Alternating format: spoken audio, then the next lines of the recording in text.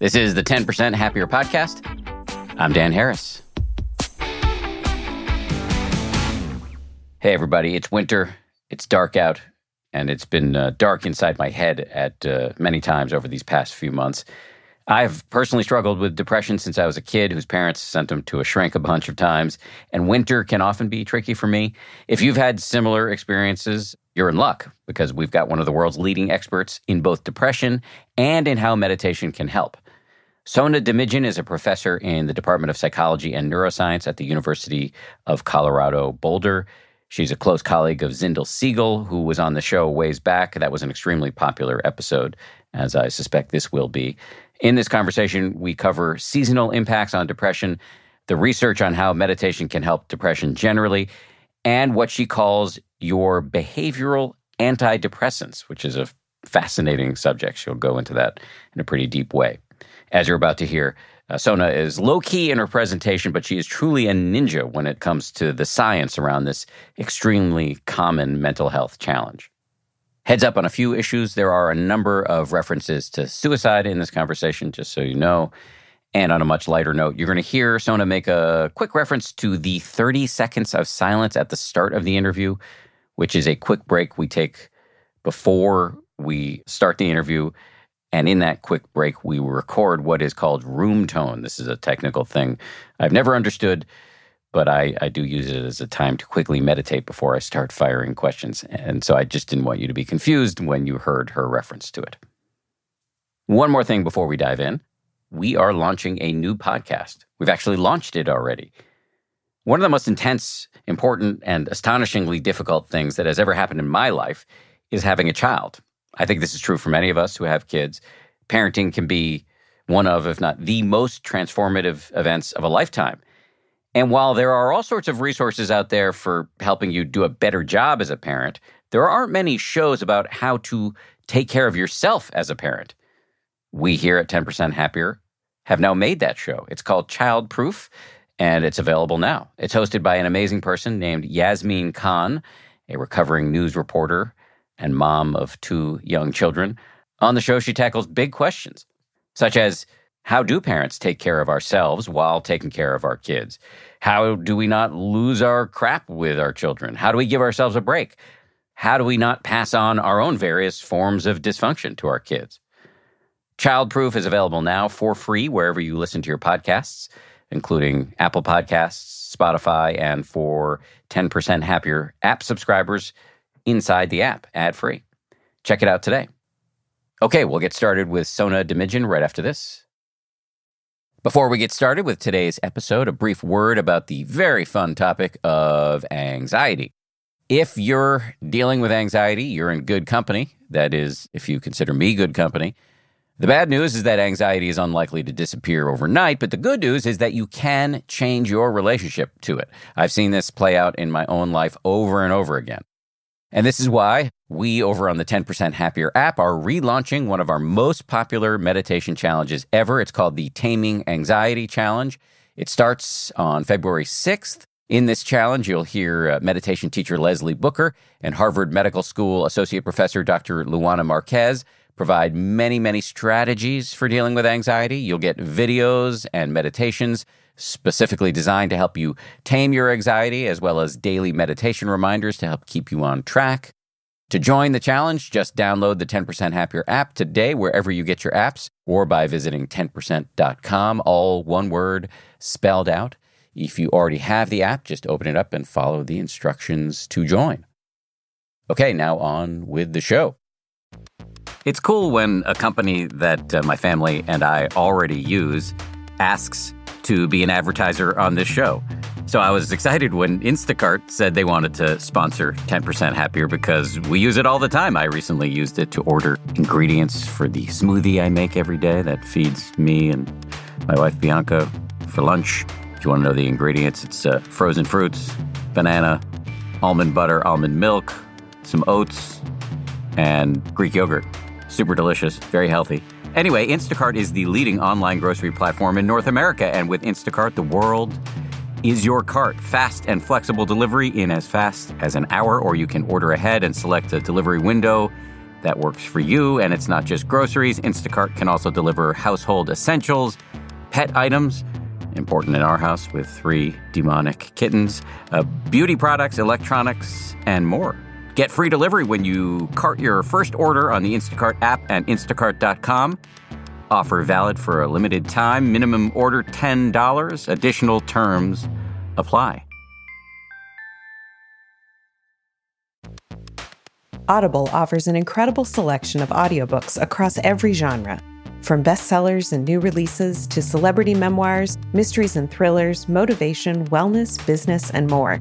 As an Audible member, you can choose one title a month to keep from the entire catalog, including the latest bestsellers and new releases. The Audible app makes it easy to listen anytime, anywhere, while traveling, working out, walking, doing chores. I'm currently listening to Sea of Tranquility by Emily St. John Mandel. I loved her previous novel, Station 11, and couldn't wait to dive into this new one. New members can try Audible free for 30 days.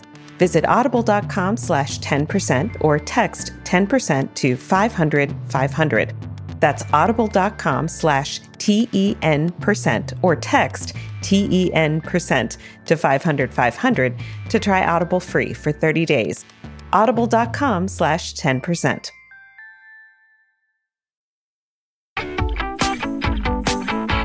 Sona Dimidjian, welcome to the show. Thank you so much, Dan. It's wonderful to be here. Great to see you again.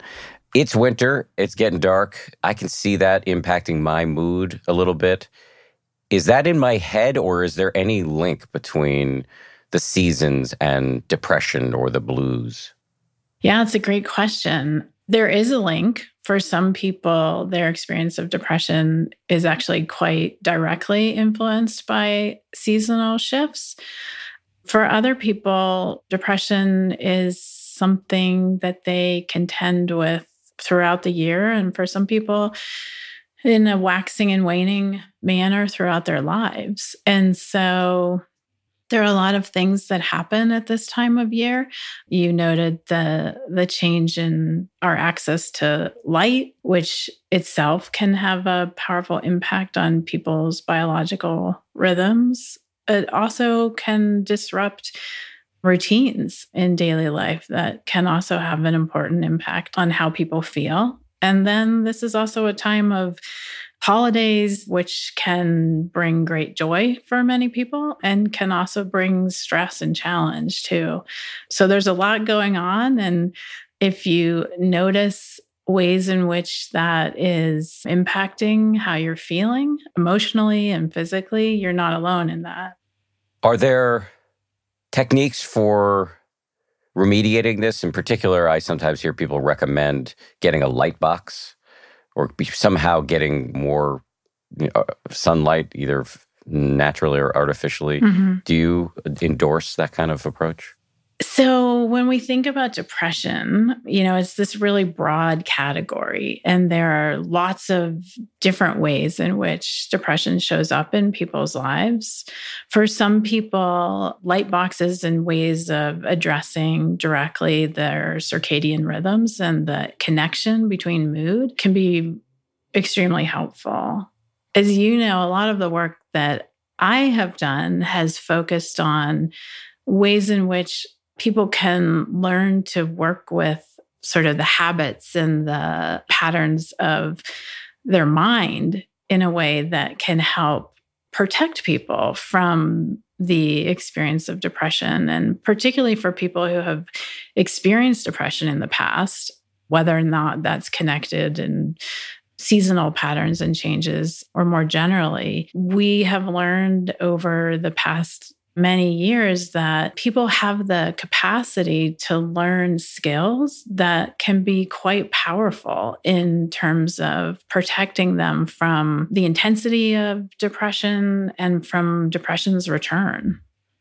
When you talk about habits of mind, what do you mean?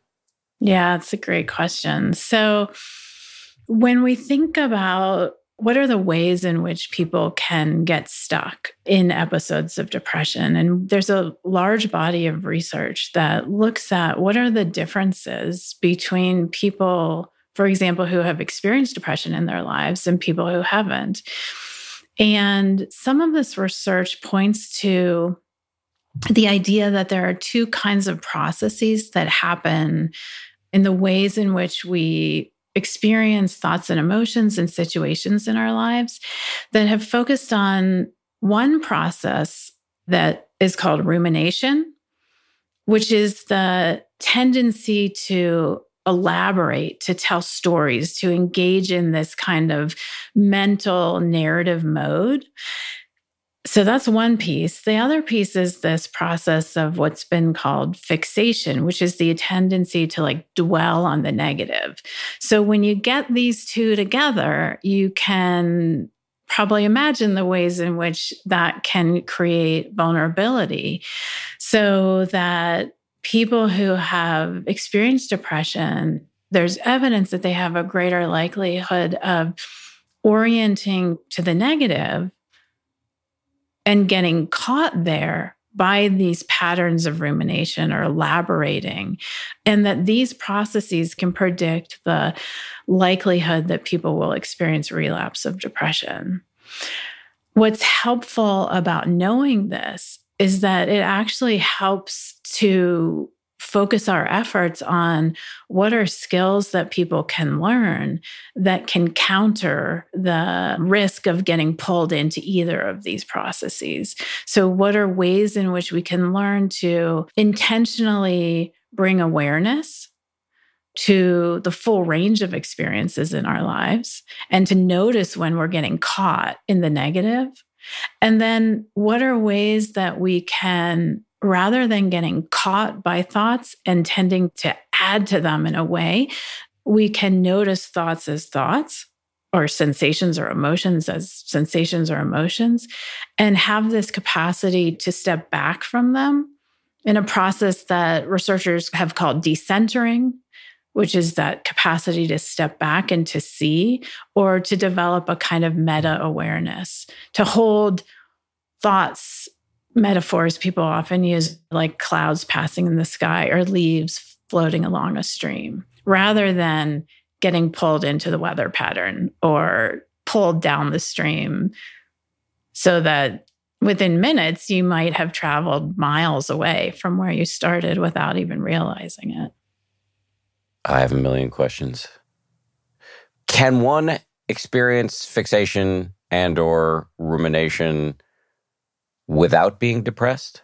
Oh, yeah. So a lot of the studies that have been done actually are with people who have been depressed in the past and are not necessarily experiencing depression in the moment. But what can happen is that in the presence of some kind of challenge, so in research studies, sometimes people will be asked to listen to sad music or watch a sad movie that tend to elicit the kinds of emotions just in response to everyday events. And so these kinds of patterns can be present even when we're not experiencing an episode of depression. And so that's where, for me, in the work that I've done, the practice of mindfulness can be so powerful, because this is a practice that we can build into our lives on a daily basis. That in a sense, we are strengthening these alternative ways of engaging with difficulties that then are available to us in times when we may be at risk for falling back into a time of depression. You know, sometimes when I share these kinds of research findings with people, the initial response is like, well, can we just like not have those challenges? Like we could just avoid all the sad movies and not listen to sad music, and won't that sort of take care of the problem?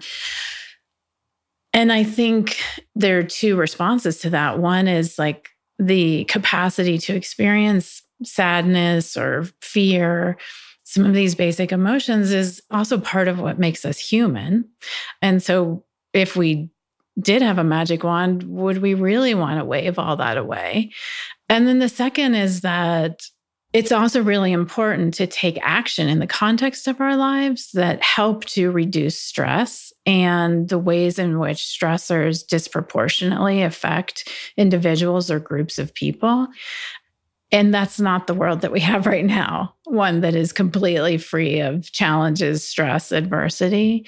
So given that, these kinds of practices can help to bolster our protection against some of those challenges and can help to provide alternatives and choices in those moments when we are faced with difficulties that are outside of our control.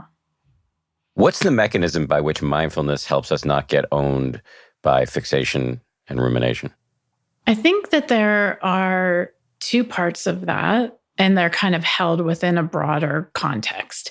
So the two aspects are this capacity to intentionally direct your attention. And the other is the capacity, as we were just talking about, to sort of step back, to take a seat on the bank of the river and notice the leaves moving by rather than getting pulled into the water. So those are the two specific skills that most mindfulness-based programs, specifically for mental health reasons, that they train. And both of those, Dan, are held within this wider context of kindness and gentleness. And that, I think, is a really critical piece to emphasize, because what I often see with people who are just learning some of these practices is that there's also a risk that they can get sort of absorbed into these habits of being really hard on ourselves. And so people can experience frustration with like, this is really hard, or I can't do this, or I sat down to practice mindfulness and I had to jump back up after 2 minutes because I felt so antsy or impatient or frustrated, or my mind was all over the place, or challenges with, just simply like I had intended to practice this yesterday and the day before that and the day before that. And I don't even know where the last few days went. So there can be a lot of guilt and self-recrimination, I think, as people are in the learning process. And so it's really critical to bring that attitude of kindness towards oneself in the process of learning. And that can be in a single practice session, say, where maybe the invitation is to pay attention to the sensations of breathing, and you notice your attention is anywhere but on the sensations of breathing. And so bringing that quality of kindness and in noticing that that's the nature of one's mind, as well as more broadly with the intention to practice or make these practices a part of one's daily life. We can give ourselves a really hard time, and it's really important that as people are learning mindfulness practices, that they don't become just another tool by which one criticizes or judges oneself. I want to, as the kids in the office these days say, I want to double click on that because it's incredibly important, in my opinion. I've mentioned this before in the show, so I apologize to everybody if I'm being repetitive, but one of the biggest developments in my contemplative career, such as it is, has been moving from a kind of clinical mindfulness, a clinical awareness where I'm noting the arising of anger or selfishness or impatience with an unseen sheen of aversion to actually welcoming it in with an attitude that was nicely summed up by the great teacher Jack Kornfield of, oh yeah, this aspect of my ugliness is just the organism trying to protect itself. So yes, I really agree with you. And I can hear people asking, okay, you're calling for kindness. By the way, these calls for being kind during meditation, they washed over me for many years because it just sounded like, hey, that sounds nice, I guess, or I don't know, maybe like a public service announcement, or I don't know. But I just wasn't able to do it. I was ignoring it for any number of reasons, maybe unseen sexism, who knows. But I wasn't doing it. And then when I started to do it, my life and my practice got a lot better. However, I think a lot of people might be asking, how do I do that? How do I bring kindness in to these situations when I'm seeing the same sad or angry thoughts I've been seeing since I was, a kid? Yeah. So that experience you just said a couple minutes ago of like, I have a million things to say about that. I'm having that now. Maybe just to like work backwards in what you're saying, because I think it's so important. There's so many sneaky ways in which these habits of self-judgment and harshness can creep in. This idea that, like, even as you said at the end, like my practice got better, like that would be one I would bring even like curiosity to, which is, what does that mean for our practice to get better? And if something can be better, can it also be worse? And who kind of holds the yardstick for that? It is in the air and the water, this tendency to judge. And there are ways in which it's helpful, right? Like our capacity to make discriminations about what and discernment with respect to like what is helpful and what is harmful. That's a critical skill that we have as human beings. And yet, when we begin to conflate that with our essential value, so that our essential value as human beings then becomes conditional on how we perform, that's a really slippery slope. And it's a place where that tendency to judge, to blame, it really can fester and grow there. So that's one piece I would say is like to notice the ways in which these value judgments can sneakily creep in to how we approach our practice and learning. You already have these skills and capacities within you. And so the practice really is about reminding yourself of these capacities that live within you. The other piece that I was reminded as you were sharing your experience in like that journey of like hearing, I heard these, be gentle with yourself and let that thought go and come back with kindness to your breath. Like I heard them as like public service advertisements, but they weren't really going in, right? And how many times we can hear these invitations or even guidance or recommendations to be kind with ourselves. It's like we hear them, but they kind of wash over us in a way.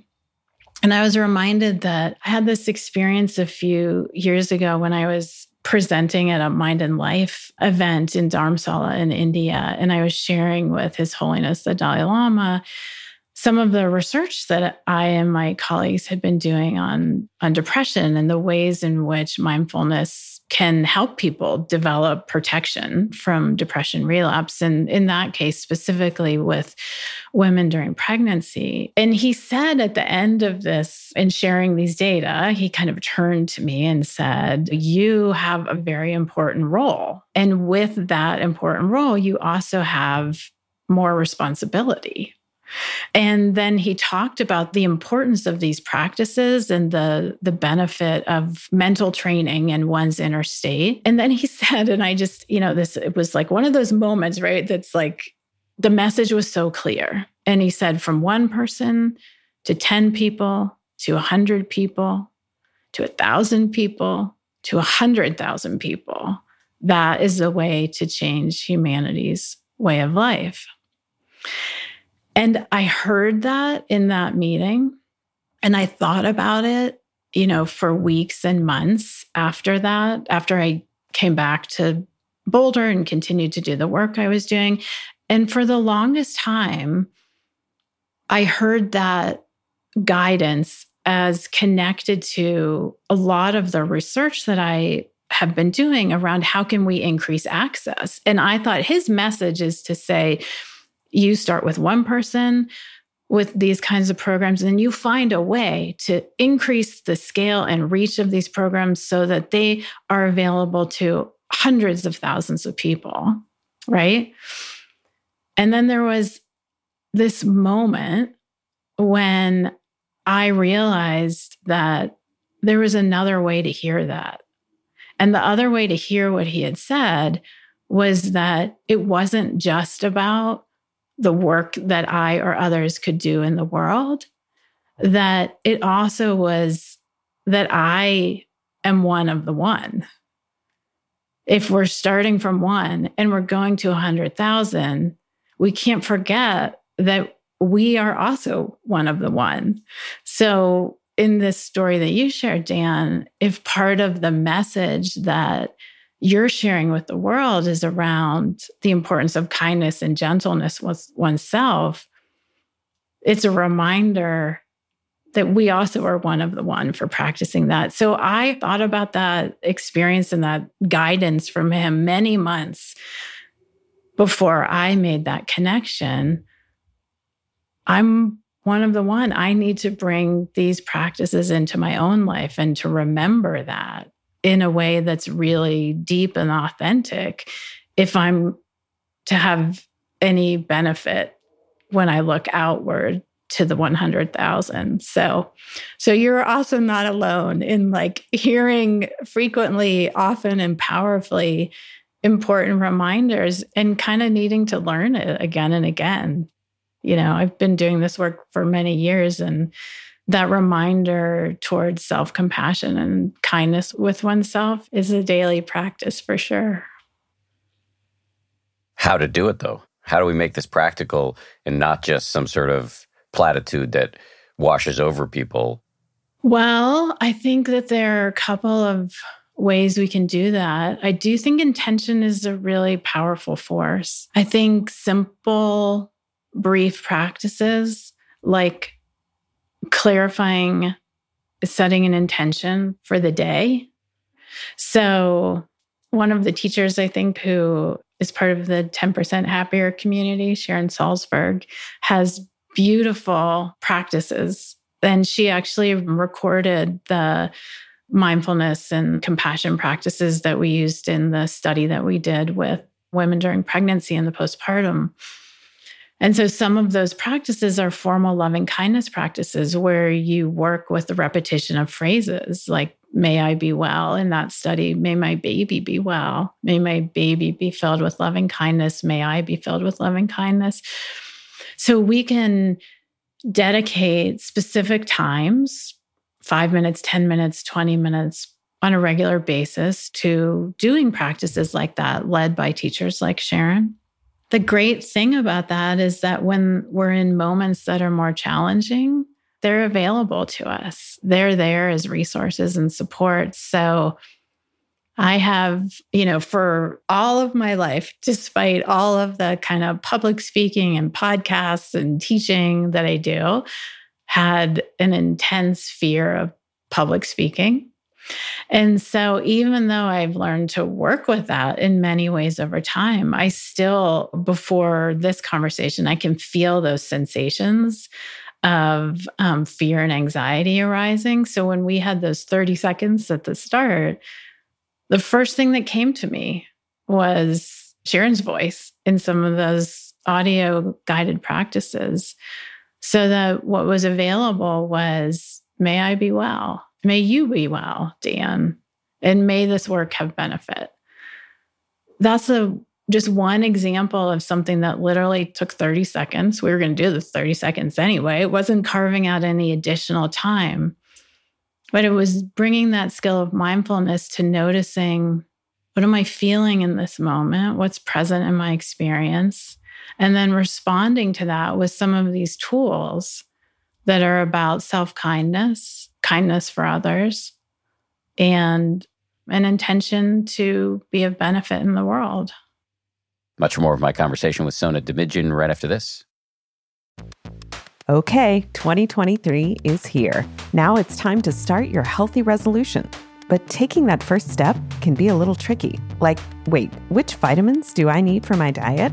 And how do I know which supplements are the right fit for me? That's why Walgreens is here with an easy-to-use vitamin selector tool to help you find, order, and get immunity, health, multivitamins, and more delivered right to your door. So you get out there and make this year your best year yet. Vitamin Selector tool is not intended to diagnose or treat any conditions. In business, competition is the key to success. Every product you own, from the shoes on your feet to the phone in your hands, got there because of cutthroat business decisions. And Wondery's podcast, Business Wars, brings you stories about the most well-known companies in the world and how the decisions they make shape what you buy and how you live. With over 50 seasons to choose from, you'll hear about the fight for your feet with Nike versus Adidas, the battle to control the smartphone market with iPhone versus BlackBerry, or the game-changing company that is Tesla and Elon Musk's bid to take on the entire auto industry. Business Wars covers every sector from fashion to food, tech to travel, sports to pop culture, and more. These stories are entertaining, fun, eye-opening, and will help you understand a little bit more about the world around you. Follow Business Wars wherever you get your podcasts. You can listen ad-free on the Amazon Music or Wondery app. So if people have heard you talk about using mindfulness to not get hung up in fixation or rumination, whether you have a tendency toward depression or not, if people heard you talk about that and heard your exhortation to view whatever's coming up with some level of kindness, the answer to how do I actually do that, Sona Dimidjian, is, well, there are practices designed to boost your capacity to do that. They're sometimes known by the rather grandiose title of the divine abodes or the Brahma Viharas, and they include skills such as loving kindness or friendliness, also compassion. And Sharon Salzberg, who you mentioned, is really, I would say, the principal proponent in the West of these practices, can turn up the dial on the warmth in our own practice. And everything I'm describing, I've seen for myself, for sure. But am I summarizing you correctly? You are summarizing me correctly. And the piece I would add to what you're saying is that we have evidence from rigorously designed and conducted research studies that attest to the fact that doing those practices and learning those skills for many people can provide benefit in the moment and also enduring benefit. For studies where we have continued to stay in touch with people and to learn from them about the extent to which these benefits persist for up to a year after doing a course where they have learned some of these core practices. Even if they're not doing the practices anymore. Well, what's interesting is, so in some of the work that we did with women during pregnancy was that we found that in an 8-week program where they participated 2 hours per week in the class and were asked to practice on a daily basis, on average, women reported that they practiced for about 15 minutes, 3 times a week. So in that study, over that 8-week period, that's their context for learning and practice. On average, to attend 2 hours a week for 8 weeks, and then to practice about 15 minutes, 3 times a week. They were significantly protected from the return of depression throughout their entire pregnancy and up to 6 months postpartum. In another study that we did with adults in the general population, so this is 460 adults who had histories of depression, were not currently in an episode of depression, but had residual symptoms. So like their depression had lingered. They participated in an 8-session program that my colleague Zindel Siegel and I developed called Mindful Mood Balance that was delivered all digitally. So an 8-session program, they had 12 weeks in which they could complete it. And it was with people in that study that we compared the impact on depression and anxiety relative to what was the usual care pathway within the Kaiser Permanente system here in Colorado. And we found that those significant benefits in terms of the reduction of their residual depressive symptoms, that those also persisted for an entire year, that benefit after the course of learning this mindful mood balance program over the course of 12 weeks. And interestingly, Dan, we also have some data that are under review that we've been looking at, which is a secondary analysis. So the study wasn't planned to do this, but it addresses, I think, an important question, which is, what about people for whom not just depression, but also thoughts of suicide or suicidal behaviors are part of their experience or their history? What is this digital platform of mindful mood balance? What is the benefit for them?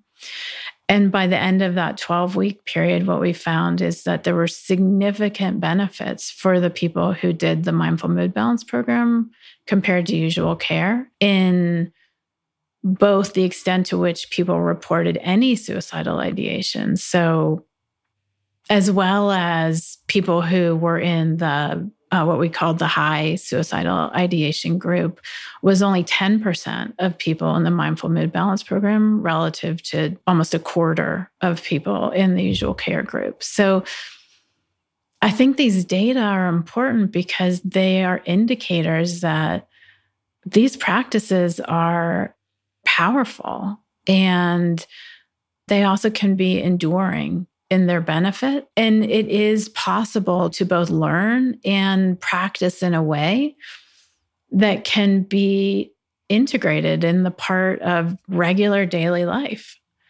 The first practice that we do in the Mindful Mood Balance program is mindful eating.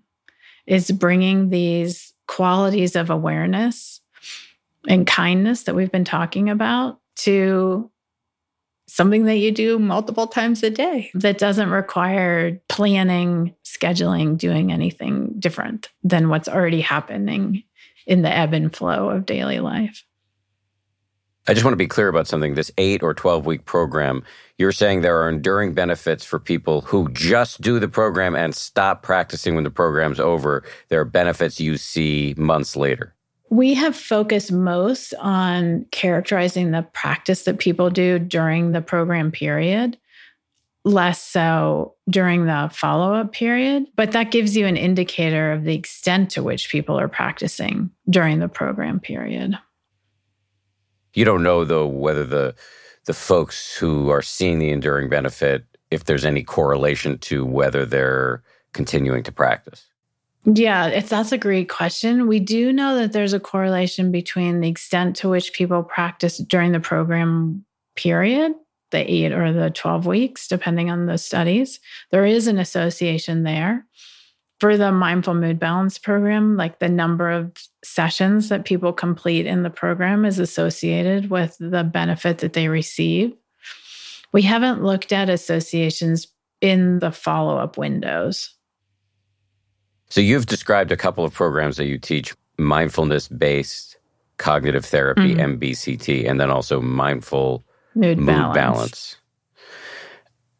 What is the difference between what you're teaching in these programs, these 8 or 12-week programs, and what the rank-and-file meditator who uses an app or who basically knows the beginning instructions and practices for 5, 10, 15 minutes most days or as many days as they can muster? What's the difference between, a regular meditator and what the folks are getting in MBCT or the mood balance program? Yeah, that's a great question. So the Mindful Mood Balance program, which is essentially a digital version of what you would experience if you were in a mindfulness-based cognitive therapy in-person class. One of the reasons that we did that was because the availability of those classes is so limited, and there are so many barriers for people to accessing those. And actually, the idea for developing that digital program came when Zindel and I, the sort of gold standard for instructors of MBCT in their learning is to participate in a 5-day residential immersion training where you both go through the whole program and then you teach it with feedback and opportunity for practice. We were leading one of these residential trainings in Joshua Tree and kind of looking out at this beautiful scenery and these long days of, practice and learning that we had with a group of people who wanted to learn to be facilitators, and realized both that it was, an incredible experience and privilege to do that kind of work, and that if we actually wanted to have the capacity to bring benefit to the lives of the literally hundreds of millions of people around the world who struggle with depression, that was not the way to do it. And so that led to thinking about how can we bring the exact same kind of learning experience in a digital format. And so where it differs, I think, from some of the other kinds of mindfulness programs that are available to people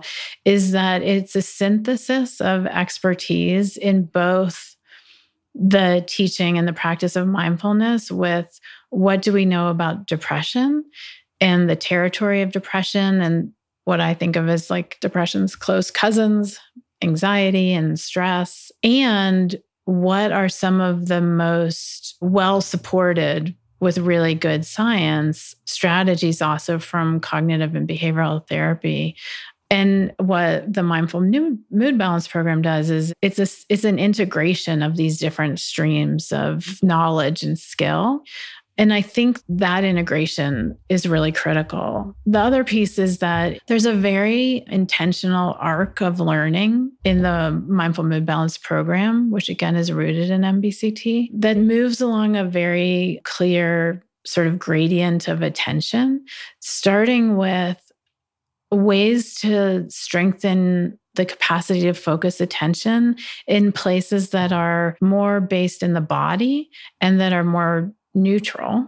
So like we were just talking about eating, but then moves over time in a systematic kind of arc towards the kinds of thoughts and emotions and situations that are most difficult and painful and likely to trigger an episode of depression for people. And so the sequence, I guess I would say, within the program to build in a kind of systematic way that scaffolds people so that you're not just kind of thrown into the deep end in the places where you're most vulnerable, but you're also not avoiding those either. So that kind of systematic progression that's informed by a deep understanding of the ways in which people can be and are vulnerable to depression and stress and anxiety, I think is really important. The other piece is that we design the program in a way that you have the experience of participating as part of a group of people who also are learning with you. All the learning starts with your own experience. So it's really learning through doing. So every component starts with a guided practice and the opportunity to learn from your own experience. But then to also be able to access other people's experiences by listening and watching videos of other people who have learned the same practices, who can talk about the challenges and the, opportunities and benefits that they've experienced. So, and I think that sense of being part of a community of people is a really critical aspect of learning mindfulness and self-compassion practices, and also specifically bringing them into spaces like depression, anxiety. Because again, to go back to our earlier conversation, there's so much stigma and there's so much guilt and shame that those spaces can be really isolating for people. How do I know whether I need something like MBCT or mindful mood balance? Because I think a lot of us, I've had episodes of depression since I was a child, and then I maybe get a flavor of it for a few days now and again. That's me, but I think a lot of other people maybe just get sad once in a while. And, we see a therapist and or we do a little bit of meditation and or we aspire to do either of the above. How do you decide what lever to actually pull? So what you're describing about the experience of depression in your own life, Dan, is very much what most people who have experienced depression, how they might describe like this. They may experience an episode of depression, that there are times in life when it really recedes. It's not part of one's daily life. And then there are times when it comes back. And then for some people, there are aspects, that's when we talk about residual depression symptoms what we mean is that you may not be in a full episode of depression, but there are some elements, and it could be the sadness or a lack of interest that persists, but at a lower level. It could be some of the thoughts that we've been talking about, thoughts of one's own inadequacy or deficiencies. It could be challenges with concentration. As I was talking about earlier, for some people, thoughts of suicide that can persist. The places where we have studied, and others have studied, programs like mindful mood balance or mindfulness-based cognitive therapy have been mostly with people who are not in an acute episode of depression. So are not in the kind of intensity of the depth of the suffering of an acute episode of depression, but are in those in-between times that you're describing. So people who have experienced prior episodes of depression, who may be having some lingering symptoms, but have the sort of resources in the moment to engage in a program like this, and to like the inner resources of energy and concentration that are available to them. Those inner resources can be very depleted when one is in a full episode of depression. And a lot of the other research that I have done has really focused on what do people need when they're in the depth of those times of depression. And those skills can work in concert with the kind of mindfulness and self-compassion skills we're talking about now. But when you are in an acute episode of depression, the skills that I think are more critical to those times are skills that focus on action. They're skills that focus on engaging with the world around you and countering the tendency to avoid and withdraw. And so there's a connection between, I think, using the skills of action and engagement during episodes of depression that help reconnect people with sources of enjoyment and reward and relationships in their lives. And then these other skills that we've been talking about, the skills that focus on how to work with your mind skillfully, those I think can be particularly helpful in preventing episodes of depression from returning. Does that make sense? It does, I think. So if you're in the depths of depression, you might not have the mental resources such as concentration required to do MBCT or any other sort of mindfulness-based therapy. So instead, you recommend engaging with the world. By that, are you referring to like volunteerism?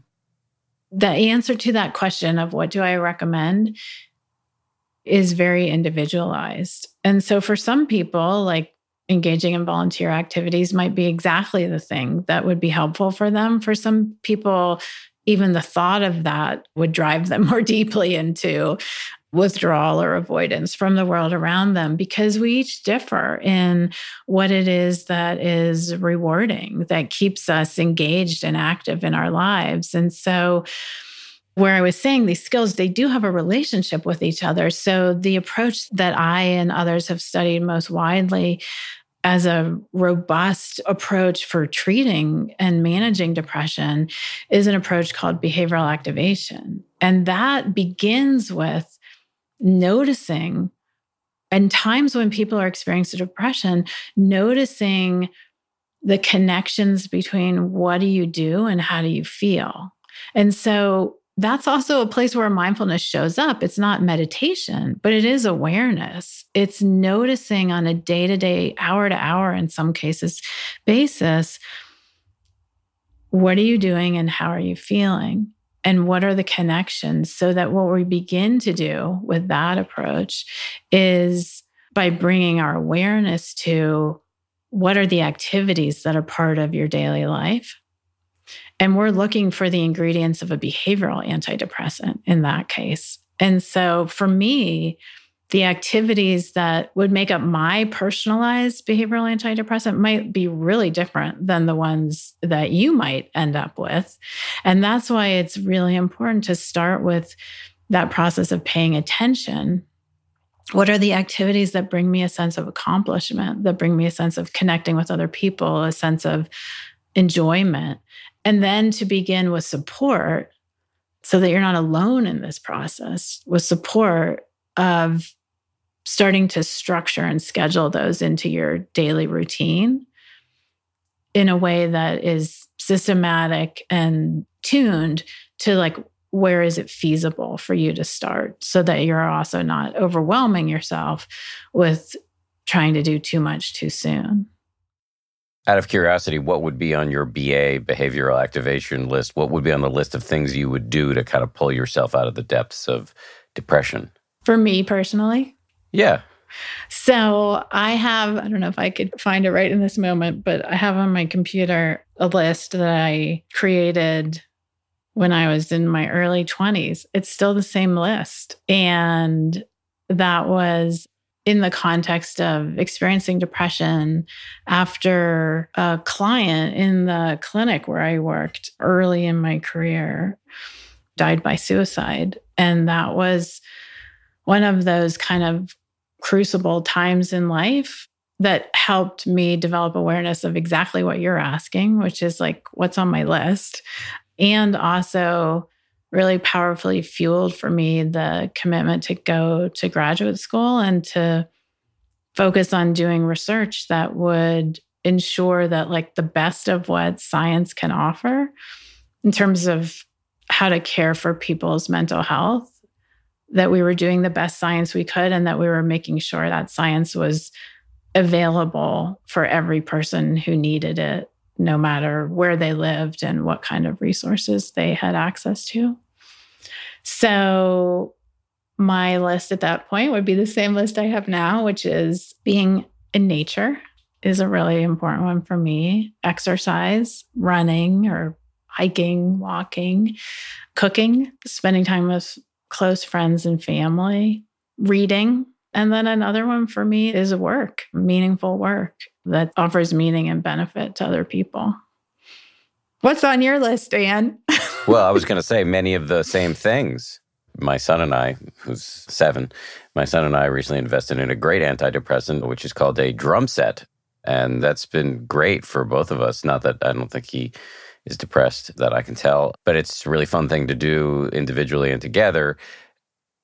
And if I had to put my finger on a potential common denominator among all the things on your list, and probably among all the things I would list, is it kind of gets you out of your own head. There's a self-involvement with depression that kind of points to a happiness fallacy, which is that like if we want to get happy, we need to start thinking about ourselves a lot. But actually thinking about yourself is generally not the best route toward happiness.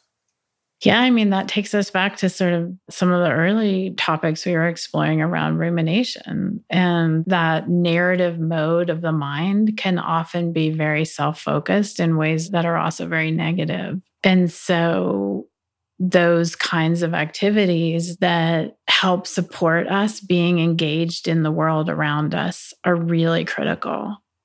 And I love that you're doing the drumming with your son, because that will always be a resource for him. Like he will have that knowing, not just as a kind of mental thing. Like I used to play the drums with my dad and it was super fun and we laughed and, but like that will live in his body, that experience of enjoyment and connection. And so these kinds of activities of like ways in which we can stay engaged with the world, that we have those in our histories we can draw from, or we have people in our lives right now who can help support us in developing them. Because when people are experiencing depression, that's that every fiber of your being is pulling away from that. The gravitational force towards withdrawing and isolating and avoiding is so powerful. When we talk about lists and these activities, the awareness we can develop, I always want to balance that with just really clearly saying, like, we can't take a kind of like Nike, like, just do it, just get out there and play the drums when you're feeling down, because although that can sound like a simple thing to do in the moment when someone's experiencing depression, that can be a Herculean effort. So both are true. Like it's simple and it's powerful and it's essential, and it can be really hard. Much more of my conversation with Sona Dimidjian right after this. The world is full of inspiring people who've achieved unimaginable feats. Some have scaled the tallest mountains. Others have created music beloved by millions of people. Whose Amazing Life is a podcast from Wondery that celebrates these one-in-a-million stories. Each episode walks you through the life journey of a legend in their field. They could be an athlete, an artist, an explorer, an actor, anyone who made an impact on the world around us. But here's the catch. You won't know who we're describing until the very end of the episode. So it's your job to play along. From the creators of Little Stories Everywhere and Adventures of Cairo, Whose Amazing Life is a podcast for the whole family that allows you to spend some time walking in the shoes of legends. Listen to the clues and do your best to immerse yourself in the life of someone amazing. Follow Whose Amazing Life wherever you get your podcasts. You can listen ad-free on the Amazon Music or Wondery app. Some of the hardest moments in my life are when I've been deep in depression and forcing myself to exercise, when that flu-like ache that often comes with depression. And it feels so wrong to exercise, but I know it'll make me feel better. And that's just a tough moment for me. What's your take on antidepressants? She's smiling like she's going to say something mischievous. Yeah. So it's interesting because I was just emailing with a colleague, Jay Fournier, who's a great depression researcher, who was the senior author on a paper that we and a group of researchers published in 2010. I emailed him and said, when you share these data, it's over a decade later, like, are you qualifying this in any sort of way? Because I think these points are still as relevant today as they were over a decade ago. And he said, not really. I agree. Like, these findings are still important and relevant. So the essence of that study, which was what's called an individual participant level meta-analysis, which pooled the data from multiple studies that looked at differences between antidepressant medication and placebo, and for adults with depression. And what was really interesting about that was that if we took all the people, pulled from all the studies, if you ordered people in terms of the severity of their depression at the beginning of the study, it was only among the most severe category that there was a significant difference that has been determined by other guidelines as a meaningful difference between the antidepressant medication and placebo. So that doesn't mean that the medication wasn't effective for all the rest of the people. It just wasn't significantly more effective than taking a placebo.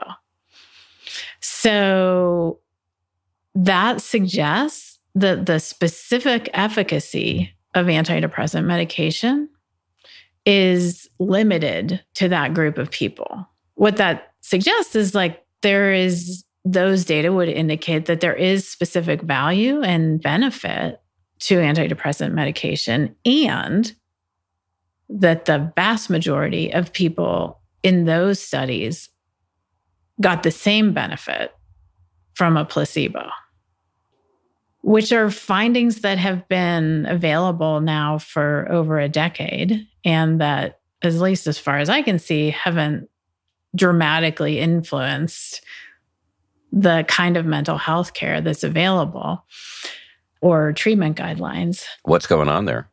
I think it's an example of the way in which we, as scientists and, our world generally, we haven't developed effective ways at communicating important scientific findings in a way that has broad access. And so I think there's more work to do there.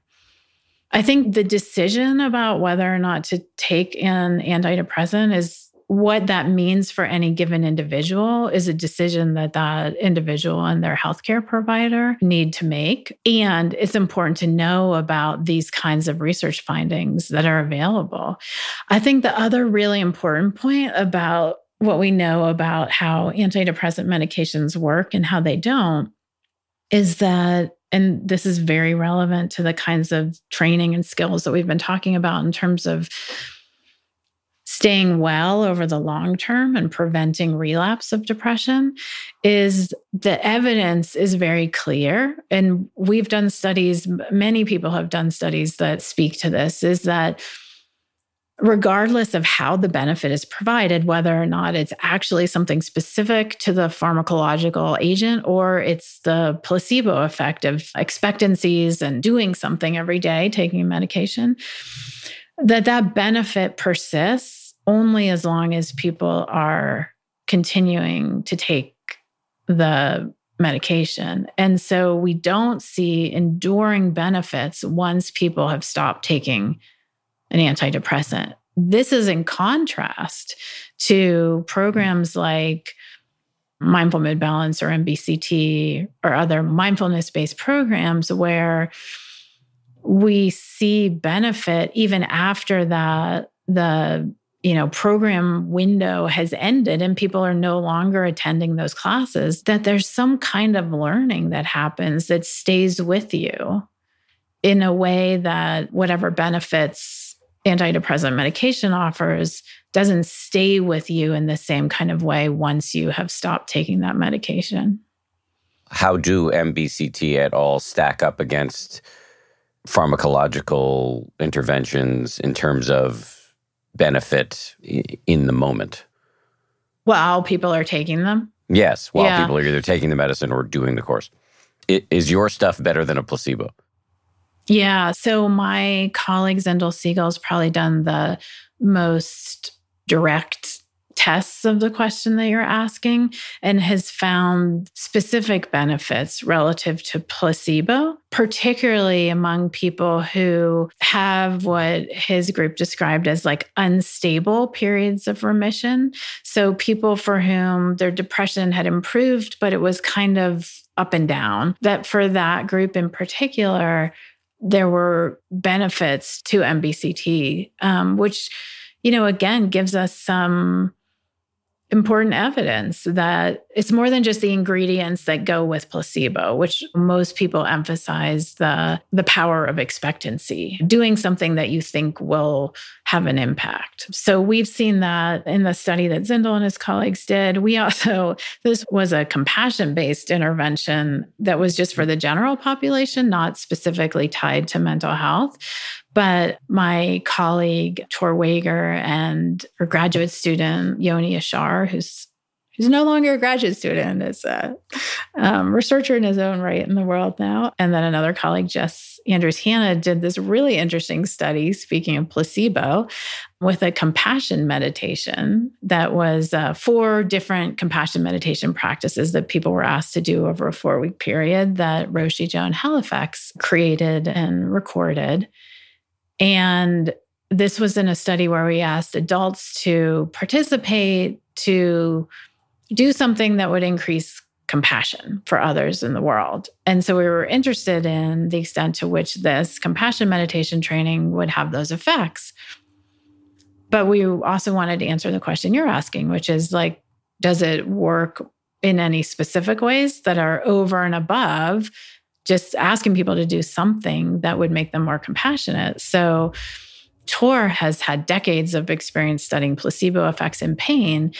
He had the idea to create this compassion placebo, which was we gave people nasal spray that we told them was oxytocin, and that if they sprayed it in their nose every day for 4 weeks, it would change their brain in a way that would make them more compassionate.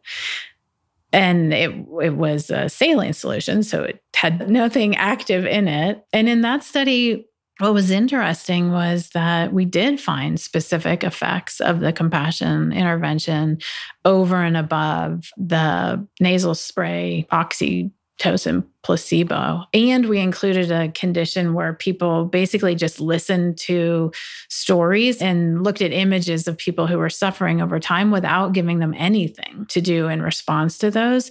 And we actually found one of the largest differences was between the compassion intervention in that group with respect to the amount that people were willing to donate money that we gave to people in this study, and that people in that group actually were less generous by the end of the study than they were at the beginning, which we wondered if was in part a function of asking people to be in the presence of suffering others over and over again without giving them any tools or training for how to respond to that and how to take action in response to that, which is also a place that I think people are in a routine and daily basis in our lives right now with the kind of events in our world and exposure through different forms of media.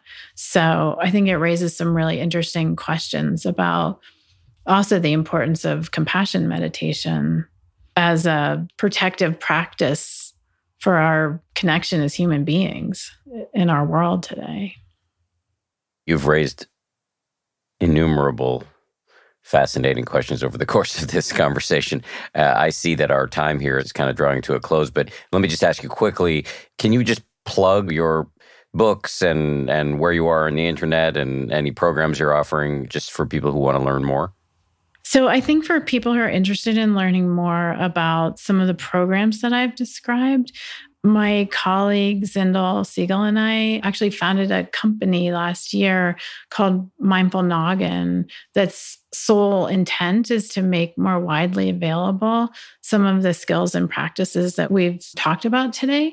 So the Mindful Mood Balance program, another related program called the 3-Minute Breathing Space, which is a kind of core practice that is intended to be brief and transportable in everyday life, are available there. My colleague Cheryl Goodman and I wrote a book, Expecting Mindfully, that brings these practices specifically in work that we've done with women during pregnancy and early parenting, and that really focuses on how learning the skills of mindfulness and self-compassion can be critical for one's own mental health as a new and expectant mom, and can help to establish a foundation for the transition to parenthood and family life in really important ways. So those are a couple of places to learn more. And then, as the director of the Crown Institute at the University of Colorado Boulder, we are continuing to study and to co-create with young people and families and teachers ways in which practices like mindfulness and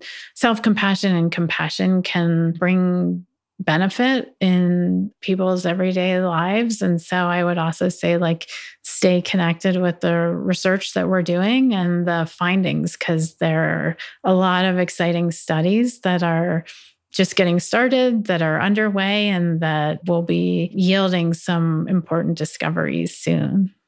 Sona, thank you very much. Thank you, Dan. Thanks again to Sona. And thanks, of course, to everybody who makes this show. Samuel Johns, Gabrielle Zuckerman, DJ Kashmir, Justine Davey, Kim Bikama, Maria Wertel, and Jen Poyant. And we get our audio engineering from the good folks over at Ultraviolet Audio. We'll see you on Friday for a bonus.